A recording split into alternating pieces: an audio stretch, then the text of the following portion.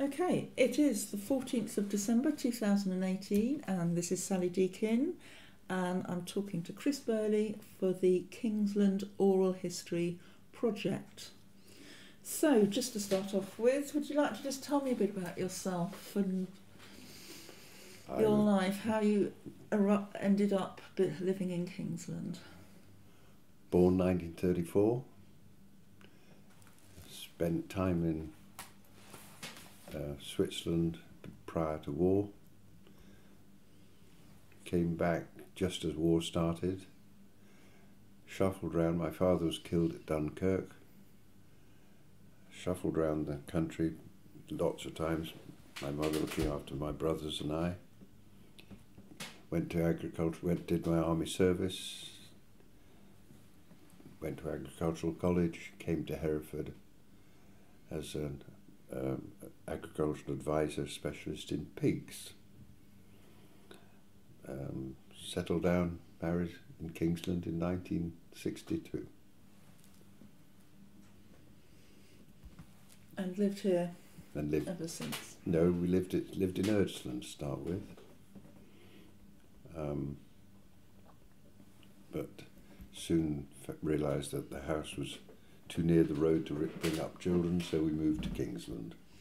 And bought the house from the Lows, who were uncle to Brian Markham. So, when you say you came to Kingsland in 1962, were you in Urdsland before that, or No, was that when you came to the when I area? came to Hereford, I lodged, and then I had a flat in Hereford. So I must have come to Hereford in 59, 60. Okay, and then to Urdsland, And then to Urdsland when we got married. So what's your earliest memory of Kingsland yourself? Of Kingsland? Yeah.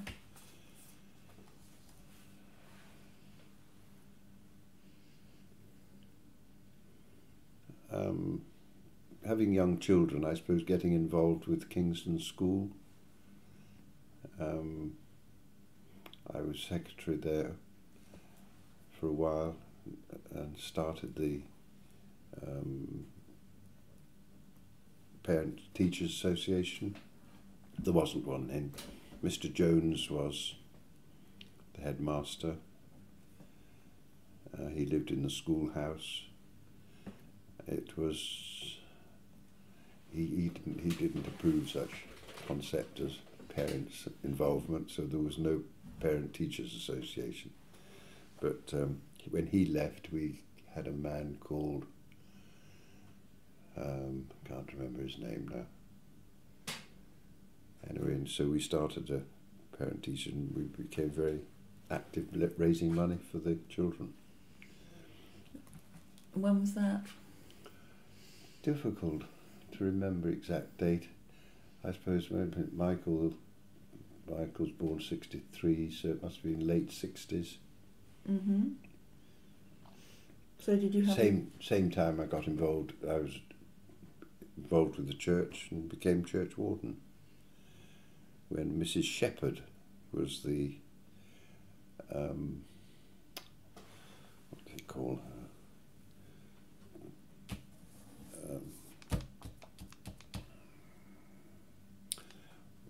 Sextant, I think it was called. I'm not sure that's the right term, and she ruled the church and looked after it like a rod of iron with Herbert Thomas, Reverend. And I became People's Warden. She told me that I was far too young to do such a job. I took over from Mr. Morgan. Can't remember his Christian name.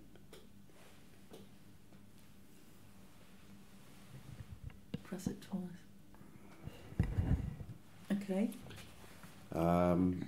Being Church Warden, People's Warden, I got involved with the bread and coal charity.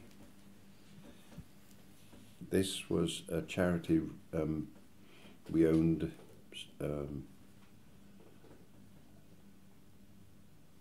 two pieces of land, one which had got lost in time, which was somewhere up in Shirl Heath.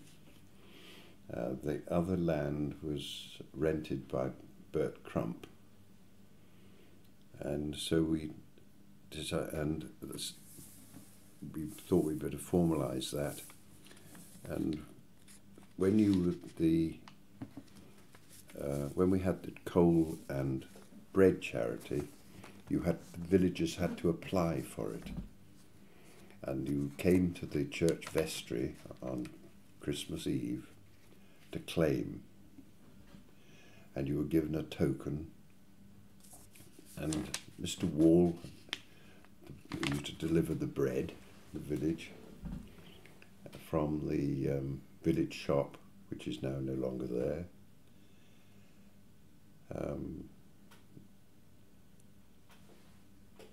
You applied for, and the coal was then delivered by Bengries, and we thought that it was a bit archaic that people did, but I've done on 2 occasions, sat there whilst people came to have their coal. Some ladies used to get very irate when they didn't get coal awarded to them. And how was it awarded? How long was this charity going, and how was it awarded? That's interesting. I'm not sure. All I know is that we then applied to the charity commissioners to have it changed into the Relief in Need charity, which now still goes. Do you know about that? No.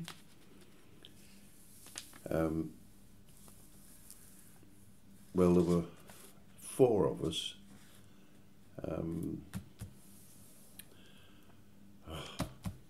Name gone again. But anybody in the village, we used to sit, and if we knew of anybody who was in need of cash, we would be able to not necessarily give them money, but for instance there was one lady who was always asking for a little extra time to pay her bill at the post office or the schools at the shop, and I happened to be in there once or twice when she didn't, so suddenly she found that her bill had been paid, and that was the charity that did that. And she was a lady of, I don't think names matter, but of some standing in society, but she had lost everything, had no money. So, but she never told anybody, but we happened to know. That was the sort of thing the Relief in Need charity did. Okay, so when did that start? Well, roughly? It took over, well, I think roughly that must have started again. My memory's not good for dates back there, but I go back to 1970s, early 70s, something like that. Okay.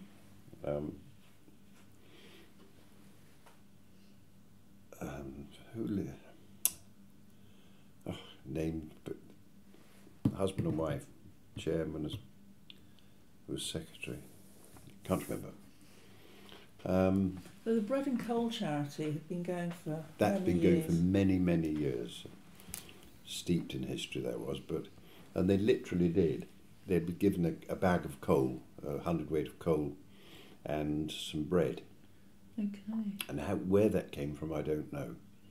But Herbert Thomas and I sat there, I can remember on 2 occasions, and I was very young and new to the village and kept very quiet and just listened and did as I was told.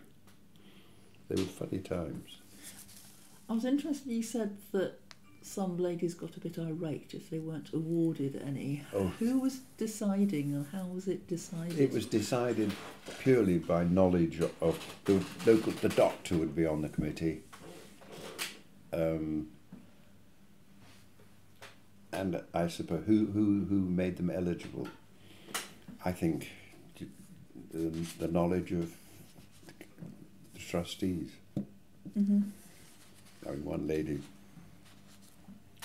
rang me very, very cross because she wasn't getting coal that year, and she said, "But I need my coal. I give it to so-and-so as their Christmas present every year."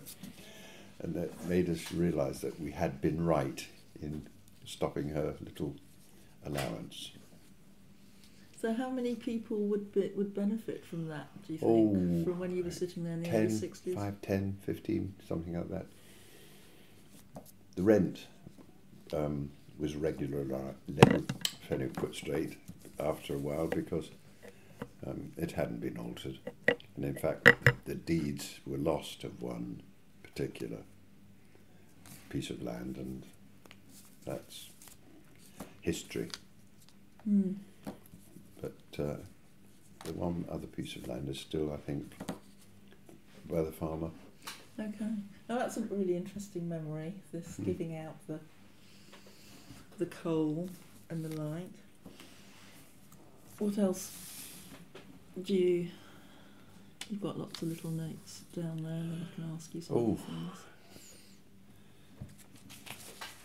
Anything more connected with the church from the 60s, Oh yes, 70s? we had great problems with the organ, which I expect you know all about.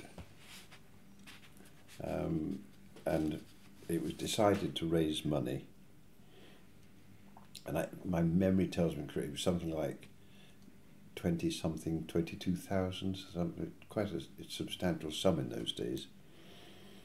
And on the Parochial Church Council, we decided that we must go ahead and ways of raising money.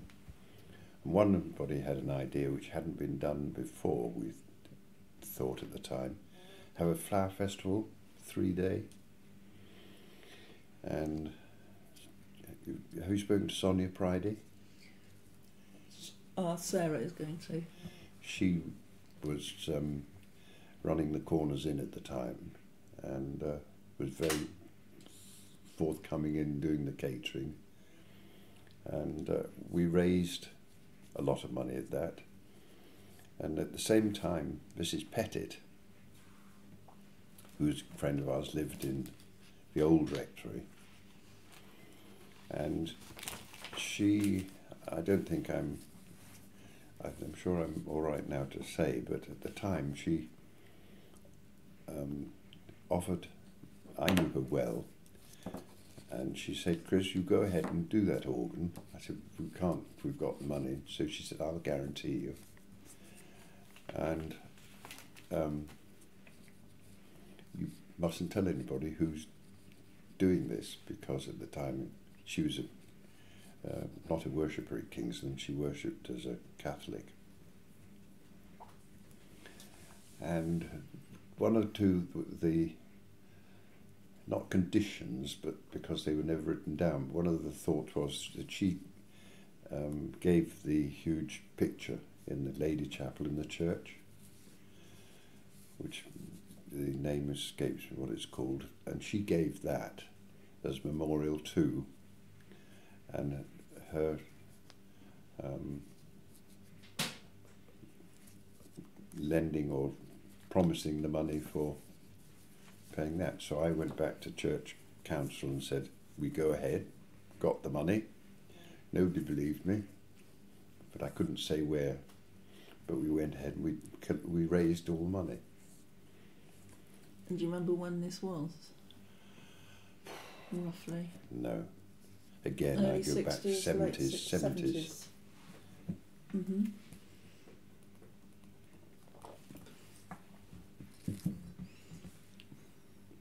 What else can I tell you? Any other notes you've made, and then I can ask you some questions. One of the things we did, we then tarmacked the new churchyard, but I see that's all grown over with grass now. And we put a new kitchen in the church, which was controversial at the time. And Herbert Thomas also tidied the churchyard up. It was full of, and he didn't worry too much in those days for faculties. He just got on and did it. I think. Going back to the Flower Festival, Mrs. Agnew, she was the main florist at the time. Not she wasn't a florist, but she was the main organiser for the flowers. And we had a very strong committee. And that's why we were successful, I think. Who was Mrs. Agnew? Where did she? She came. I can't remember. She came from Leominster, I think, but she lived where Frank Morgan does now, and then before that was Richard Hollis. He was a great friend of ours. So she was the lady who's living in Fairfield? Yes. Mm-hmm.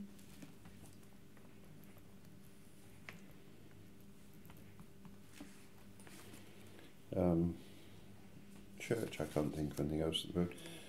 The monument, that was an interesting. That was when we first came to live here. The monument, old Mrs. Wall would sit in there, sitting by the fire, and you weren't allowed in unless you had clean clothes on. There was no bar. Beer came straight from the barrel. No spirits, and the coalman from Bengridge would come up to have their bait there, but they had to sit in the porch because they weren't allowed in while sitting on her seats. But it was... what was it like inside? Oh, I remember big open fire, one room and little porch. It was... You sat in their living room and drank your beer. But it was... and then after that it was extended and built on by...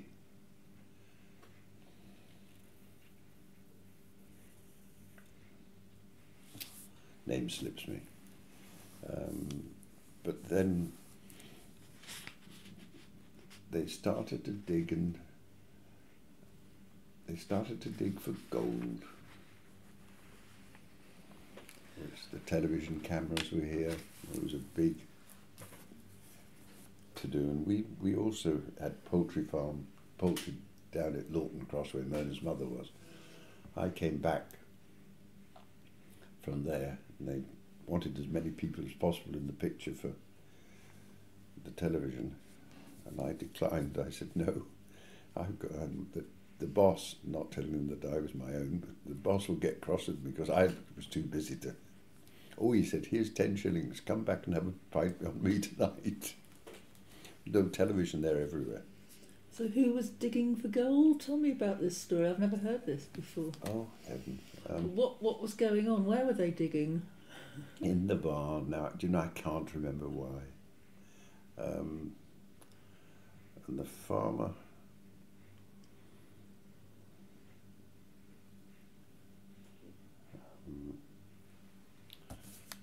I can't remember who the farmer was, but I can't remember the details of it now, except that they were digging for gold at the monument. Oh, that's where you'd have to find that out. I will. Great story, though. I like that. Yeah. Mm.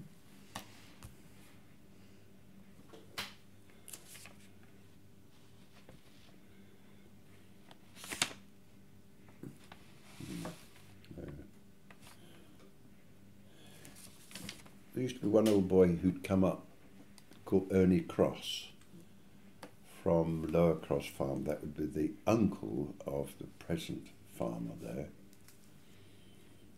And he would come up when the monument had been extended somewhat. They had a one-armed bandit in there.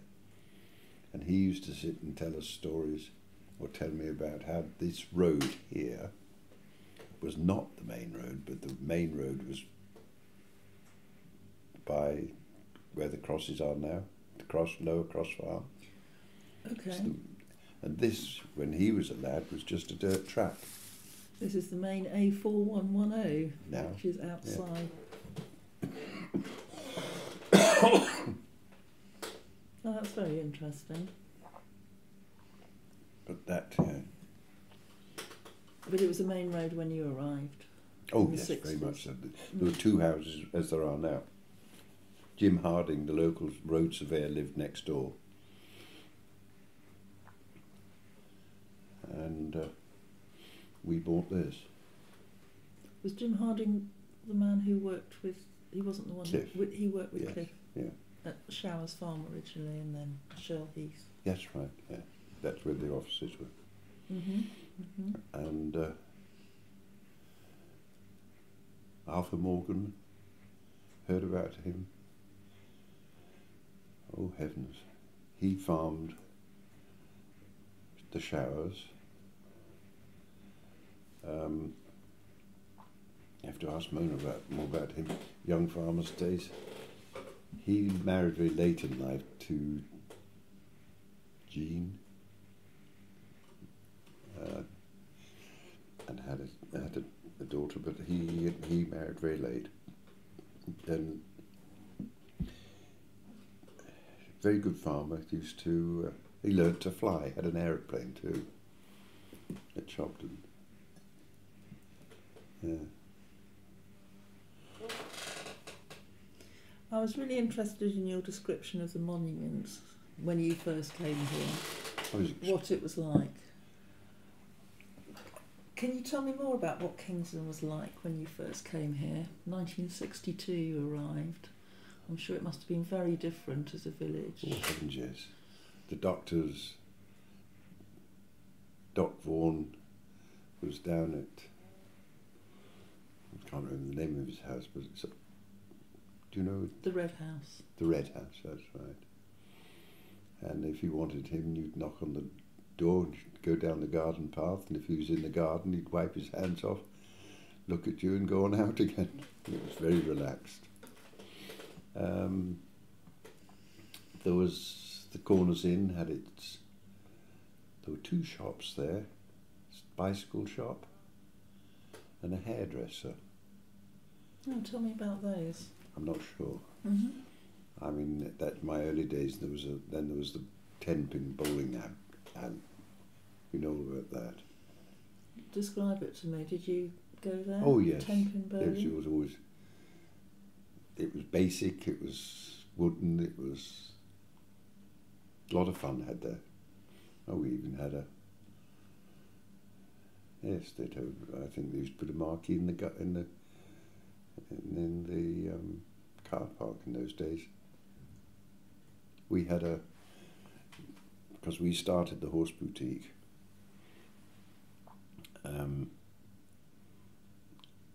And we used to put a fashion show on there occasionally.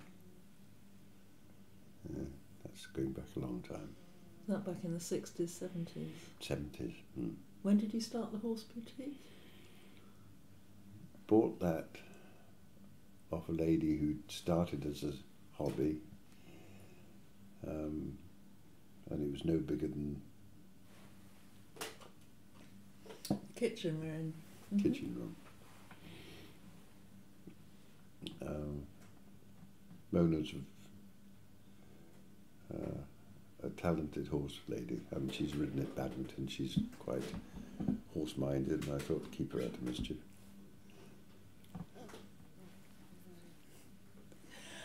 So I want to ask you about the bowling. You said you used to have, good fun was had bowling down in the bowling alley at the Corners. Who used to play there?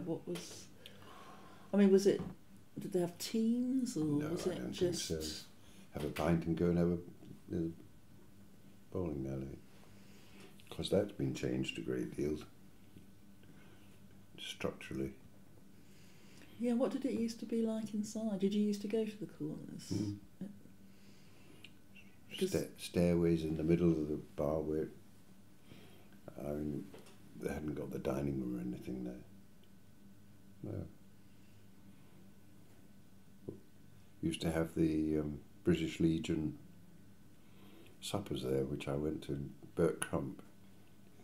You know all about him, I expect. No, I don't. Tell me about those and Bert. Oh, Bert was been in the war. He put his age down a little bit so he could get in there, and he went in with I think who ran the butcher shop? We had a full-time butcher then. You wonder what it was like in those days. We had, you know where Kingsland stores were? All the steps up to it, and that was run by Jimmy James and Wing Commander James and his wife. Amazing couple. Stocked everything. Mini store, everything. Describe it to me. What was it like? Fully stocked, top end of food because they liked good food. If you went in there on Christmas Eve, you were not allowed to come out till you'd had a nice glass of sherry as well.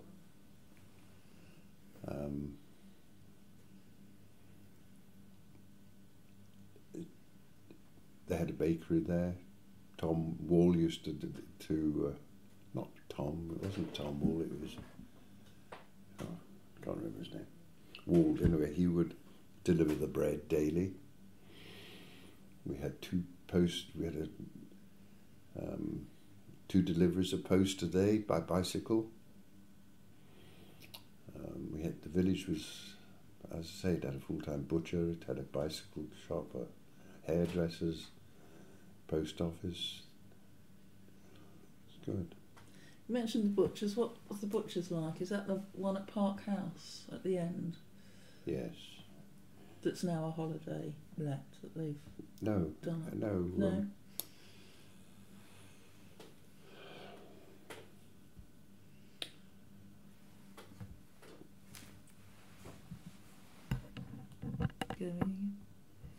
Okay, why don't you tell me about the butcher's shop? Oh, Walter Mitchell and his father ran it. Father was in the shop, and if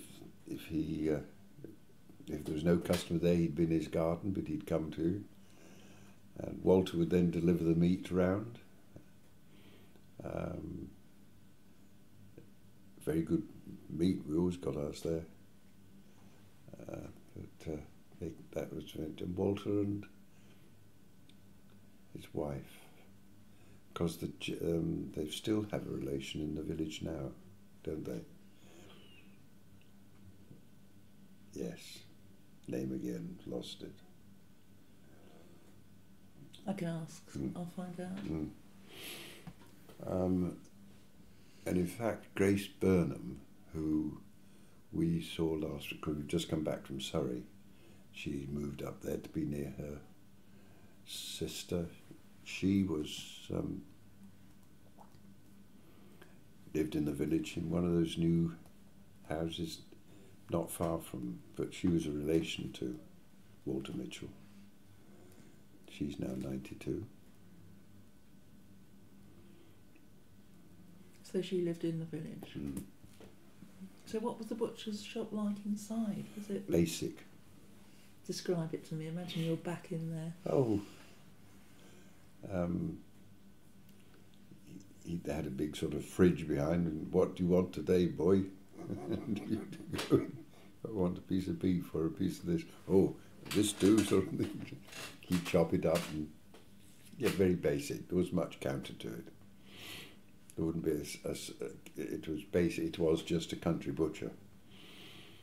But I do believe there was another one out at Shirl Heath that when we first came to, on the side of the road. Oh, where was that? I haven't heard about this. Do you know the car auction by there? Yeah, it's a long time ago.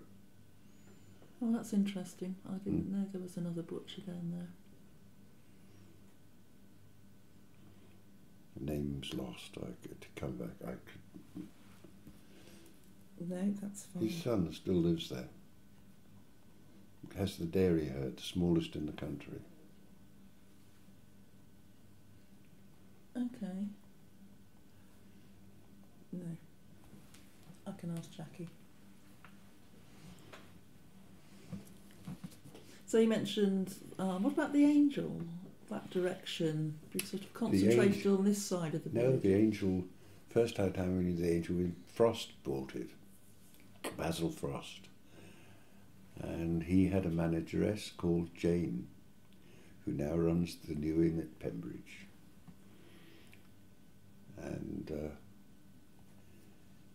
Basil, with a friend of Basil and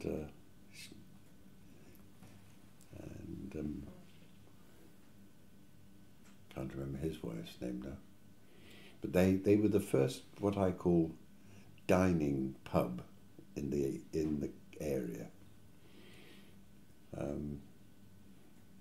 The other one would have been the Boot at Alton that always did, if you wanted duck, you always went there for duck, and you'd have half a duck each on your plate. But the Angel was fine dining, very much so. And then at the other end of the village was forgotten the name of that pub now. It's right at the far end of the village. Red Lion? Yes, Red The Lion. one round the corner. Yeah. Past Shrublands, that's Yeah. our house. Yeah. Tell me what you remember about the Red Lion. Did you go Very there? little. Only went a couple of times.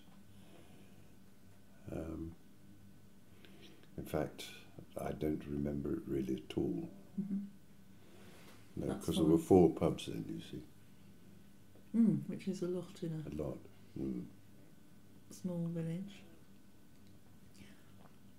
Remember Hamlin Williams? Oh, do you? Tell me your memories of Mr. Hamlin Williams.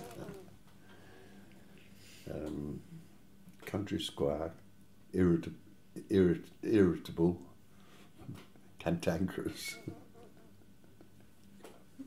Where did he live? St Mary's. Okay. He used to get very cross with Carson, cattle used to walk through the village and mess on the street, and if any of the children were on the pavement with their bicycles, he told them off. Because Carsons used to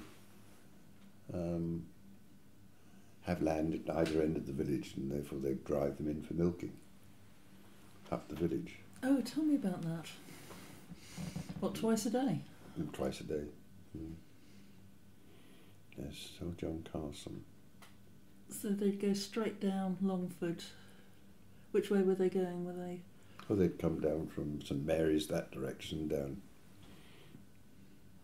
Well, they'd go on the glebe land up by the church there. Oh, I can't remember where they went, but they'd be all over the place. That's an interesting memory there, driving cattle down straight through the village. Yes, but in those days, cattle would come in on the train in Leominster. Or the horses, and because the train was still running when we arrived here at the train station. Oh, I'd love to hear about that. Well, I know, I can't remember. I mean, it was very early days, and then it closed down, and I actually bought a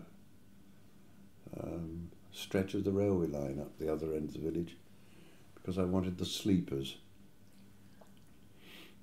And I can remember loading all those sleepers onto a tractor and trailer. Oh, really? Yeah. And what were you using sleepers for? Oh, I kept pigs here. Okay. I had 1,000 pig unit here. Oh, did you? Yeah. Oh, tell me about that. When was that running? When I retired from PIDA, Pig Industry Development Authority, as an advisor, we were running the shop, and I thought it'd be nice to keep some pigs of our own, so we had a pig unit. Started off with bale pig housing and sleepers on the floor. That's why I needed those. So when were you running a pig unit here? When, sorry? When? What period were you? Oh, I suppose 70s up to 80s, and then the bottom fell out of the pig market. And we had a lot of poultry houses too at the time. Poultry houses back here. Oh, behind The Lays. at the Lays. Mm. They went too. Mm-hmm. Was poultry farmed in the same way back in the 70s as it is No, now? no, that's interesting. We used to do broiler breeders to start with, when broiler trade started with Sun Valley. And we were in the very early days of that, and we would have arks in the field, 10 hens and 1 cock in each ark, which would be moved as and when, and the eggs would then go to the hatchery, which was at Chobden and in the old court, and that's how Sun Valley started, with people like ourselves growing broiler breeders, and the hens, the eggs used to go there for hatch into broilers. And that's where I first, I think, got to know Bert Crump, because he used to take my cracked eggs off me to sell round his milk round, which he had, and then he'd collect them every Thursday night and put me straight, and tell me what to do, what not to do. Great man was Bert. Oh, that's really interesting. So this was a sort of beginning of Sun Valley. Part of it was just here in Kingsland. Mona's was the first secretary for the Colonel at that time.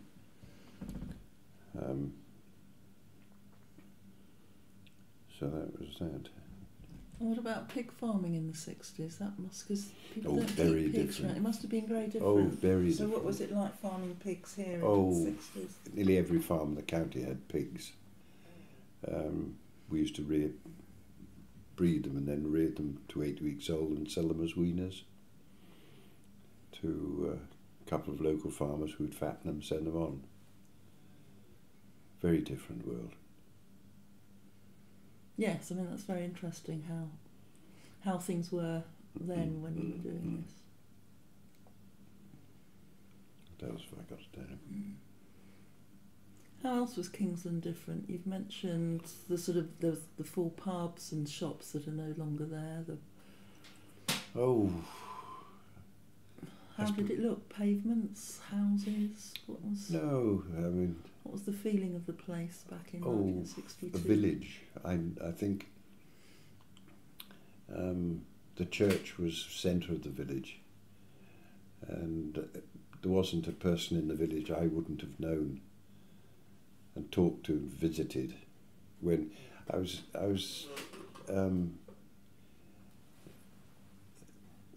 what's it called, during the interregnum, I had 2 interregnums as Church Warden, and in those days we had more responsibilities, therefore we would get to know people a little more. Church Wardens used to have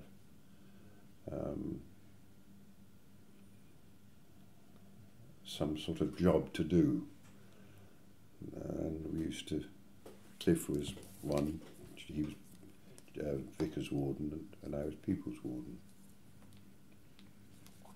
I'm not sure how many years. So it was some time ago. So what would you do as People's Warden? What was the... Well, whether it's true or false, but we were always led to believe that People's Warden was keeper of the village morals. Tell me more. I've no idea. Never. But I've heard it, and I've never known whether it's true or false. But I used to say, "No, I'm keeping your morals." But I would know most people in the village, especially during the interregnum, because if anybody came to the village, we went and said hello. And it was we had an undertaker. I can't remember his name now. He moved on. Where was that? Where was the undertaker? If you remember, it's all right. If you don't. Oh, down North Road. The house that's got the workshop on the right. I can't remember what it's named of now. He and his wife. Oh, they were still there. Because you had the old folks' home. The Wardens. The Wardens. and they had their own refrigeration department for. That's where my mother actually died there, and yeah. So there was things like the undertale. I mean, what was the feel of the place? It must have felt very different. Were the bungalows, had they been built in? You said I think you mentioned to me they were building them when you arrived. Because Mrs. Jenkins farmed that, and they farmed the Luctone. They farmed here, and the Ductonians, the old Ductonians, they bought this field at auction.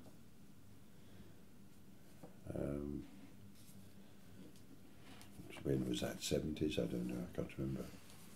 Yes, sometime. But it was all farmland, and Jenkins lived down there, and they sold a lot of the land off then for farming.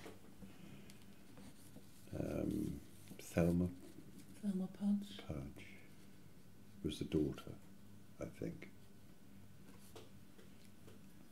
I'm talking to Thelma in the new year, so.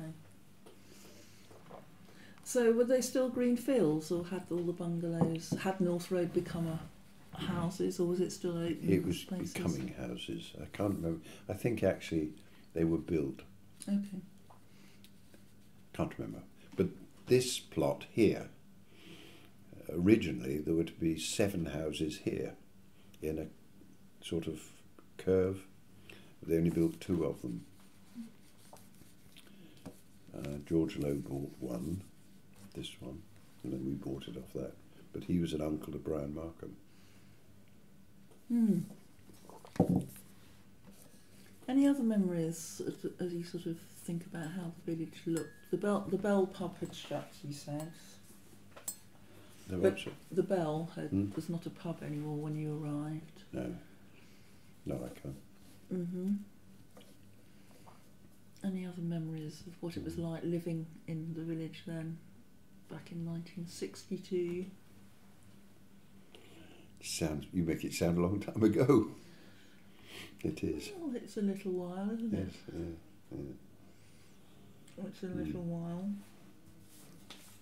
You had a lot to do with the school, you said. Were your children young when you arrived? They were young. No. Or did you have them when you came here? Had them here. Okay. Oh, Michael we had when we arrived. He's born 62, therefore we came in and I got involved with the school then. I was there when we raised money to, spent a lot of time sorting that out. I was chairman of the governors for a while during an interregnum before one of the next rectors came. We were rector. We had our own rector in those days. We own rector. We don't now, I don't think. I'm not sure how it works, but that's in the old rectory that the Smiths now live in. No, we were building the. Or were you building the new one? Yeah. Okay. I can't remember who came. Thomas then, another Thomas. No. No. Was there much going on in the village when you arrived? I mean, were there events or anything that happened, or? I'm sure there were, but don't forget we were very busy and young, with young family and starting business, and we did get involved with the church a lot. Was the church much as it is now, or? You did mention you put in a new kitchen at some point for it. Oh no, there wasn't. That was we put in the kitchen. Oh, I can't remember what date, but no, I can remember that going in.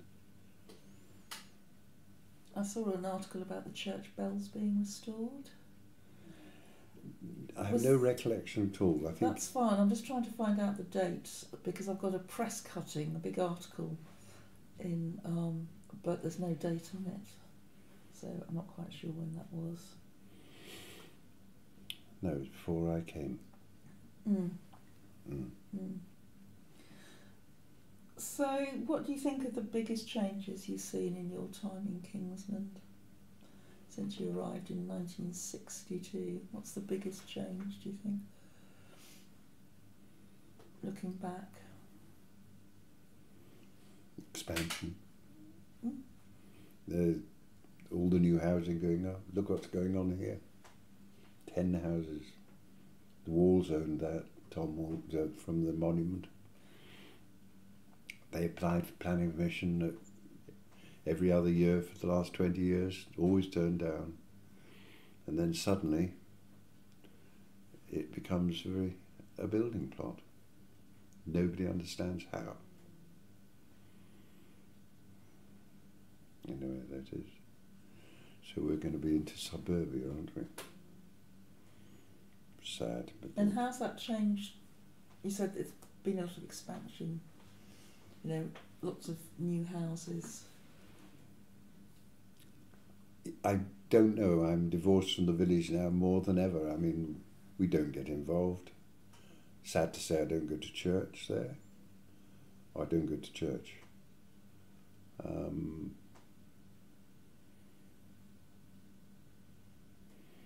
And we don't really get to know anybody in the village. Oh, we know a few people, of course we do. But we're not involved in the village. Too busy, I think. Too old now, anyway. So what's your favourite memory of Kingsland from the past, if you look back?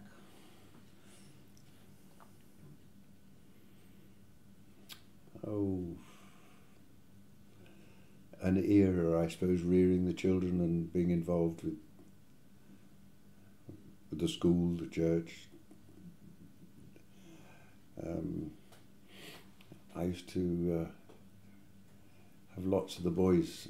I used to employ about 10 of the village boys at one stage, because I used to pack up extraordinary things, shavings, which is another, and I got to know all the young lads well. No, so they used to come. Now they're all 40, 50-year-olds.